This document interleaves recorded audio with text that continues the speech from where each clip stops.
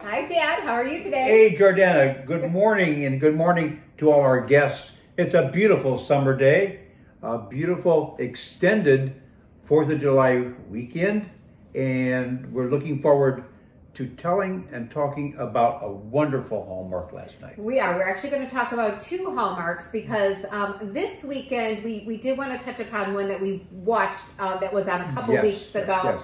But because this weekend Hallmark did something a little bit different this year. They replayed Three Wise Men and a Baby, but added extended cuts for some viewers that may have watched it for the first time in this winter. They took an old film that they had produced and they had augmented it and made it larger and more exciting for us all. They took basically some of the shots that they off the cutting room floor, right? Yes, and put them back in, which I thought the editors did fantastic because we couldn't even tell. We were trying to see. I could not see any difference between the old and the new. Nor that we could remember, because this movie is fantastic, whether you were watching it for the first time last night. It is fun. I enjoyed watching it.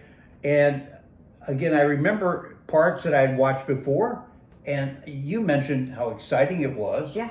And I think Hallmark did a wonderful job. Yeah, it was like a deja vu watching it again, and we were trying to figure out which were the extended cuts because like I was saying, the editors did, I thought, such a fantastic job putting them in there. Yes. I wasn't sure how they were going to do it, if they were just going to put them in the end and add them as bloopers. Right. But they didn't. They actually weaved them into the movie. And it had a Christmas theme. Of course, we're in Christmas in July. So as it would be. And it was adorable as I watched it. I loved it last Christmas. And so I think anybody watching it the first time, second time. Especially those Americans who are suffering under the heat and the changes in the weather. Again, cooled everybody down. It did. It was cute. It's a great holiday theme. If you haven't seen it, watch it. It's one not to be missed. I'm sure they're going to replay it this month. They're playing all Christmas movies. It's very pleasurable to watch. And you loved it, though? You thought it was good? I thought it was very good. I enjoyed it. And there were a few teary scenes in it. Because it deals with happiness and with people finding each other and families. Each son, right. And that's what's so exciting. And I don't think we're giving anything away when we talk about that, just a little bit about the family, but they really are a traditional American family, a single mother raising these three boys and their relationship. So. And it's always interesting that one of the sons, who's a grown adult, lives in the basement, and another lives behind the house, and the mother, the single mother, is very successful, and she enjoys her boys. And that's a very common thing when you only have boys, and there are families who only have boys. Yeah. Yes, they tend to stick around a little longer. And how about the second film we're going to talk about? So we're also going to discuss, because we didn't get a chance to do one of these reviews on this one, a Greek recipe for romance. That was terrific. Yeah, you really liked that. You and Mom will love this I've never been to Greece, but I feel like I enjoyed every moment of my visit on Hallmark. Yeah, this was, Greece, they've taken us to Greece also last year for the Greek marriage, the wedding there. And each time they take us to Greece, because like you said, we haven't been to Greece, it's gorgeous. It is a place that Hallmark takes all their viewers to each time and shows us how beautiful it is. It makes you want to take your passport and go to Greece. And the Greek people are so lively and so loving, and they seem to love music and especially food. The food in this movie, this is about an American girl who's having some job woes and different things. And so her mother's living in Greece now for a new life. And so she's going to spend the holiday, the summer holiday with her mother.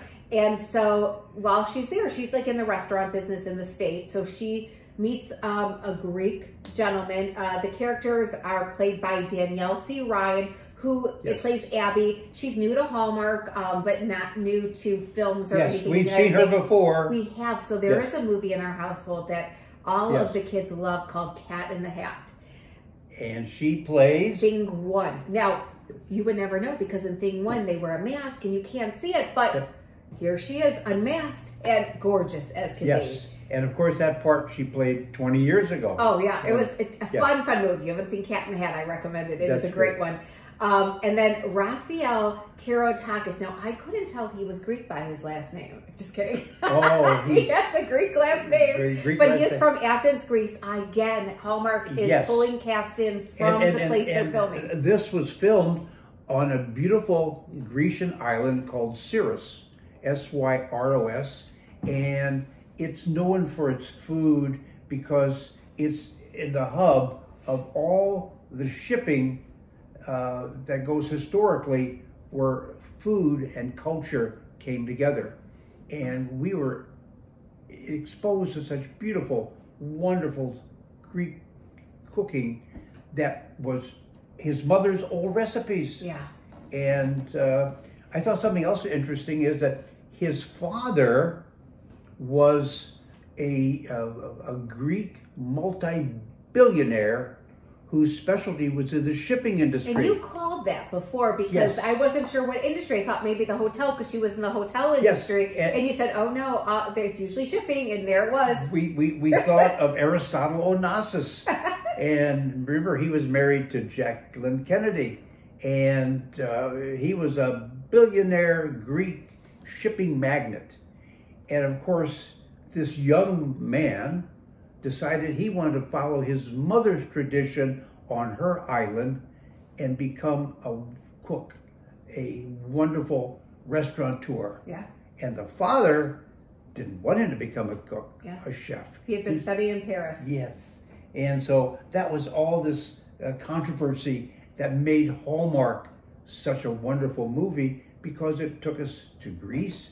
It took us to love. And it took us back to the family roots because he was doing this because the father hadn't been back, remember, to this town in Greece because when the mother had passed, he didn't want any of the memories to be.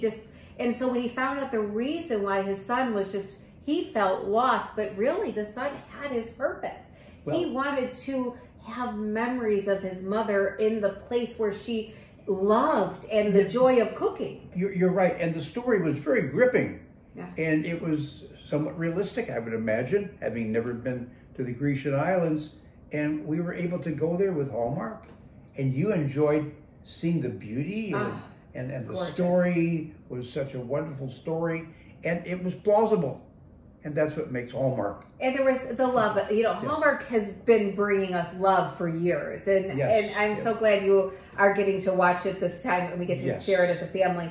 But Hallmark is definitely these stories, especially in Passport to Love, which we're going back now. In Christmas.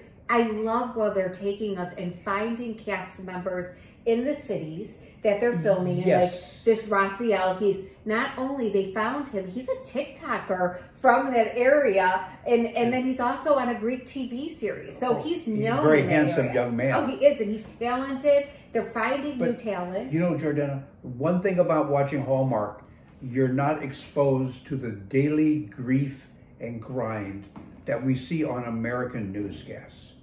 We don't see any of the horrors out there. We see what is something that we all enjoy. We see love, we see happiness, we see family.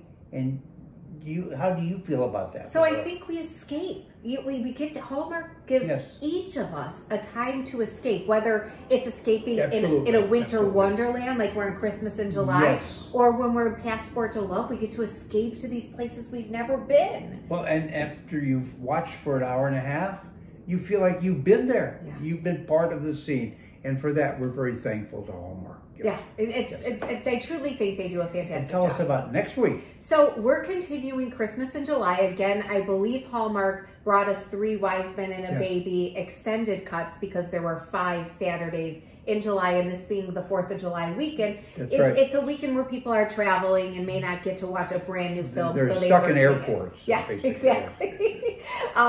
So next week is a premiere, and it is called Rescuing Christmas. Now, it's not featuring new Hallmark actors like Rachel Lee Cook. Anybody who is my age has seen her growing up, and she is back again this season. on Hallmark. Very, very good. Now, this is an interesting one, so we're going to have to kind of wait and see. But this one, she is a kind of a bah humbug kind of person with Christmas. Exciting. So she is wishing Christmas will just disappear.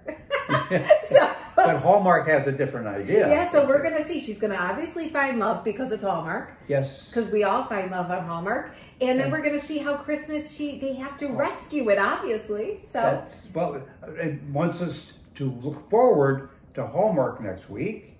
And again, for all of our wonderful fans and those who joined us, we wish you have a wonderful, wonderful week. And if you're on vacation this week, enjoy beautiful vacation. Keep out of Texas because they've got a hurricane coming in. But for the rest of us, we wish you a wonderful week. And thank you for tuning in and joining us. And take care of your loved ones and yourself. Absolutely. Have a great one, everybody. We'll see you next week. Bye-bye, guys. Bye.